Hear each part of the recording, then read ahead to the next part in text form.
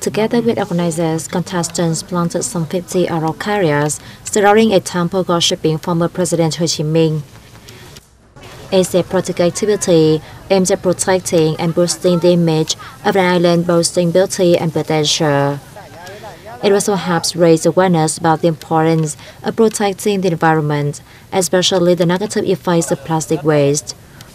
Authorities on Koto hope that activities like this will help enhance awareness about environmental protection and train people's habit of using plastic items.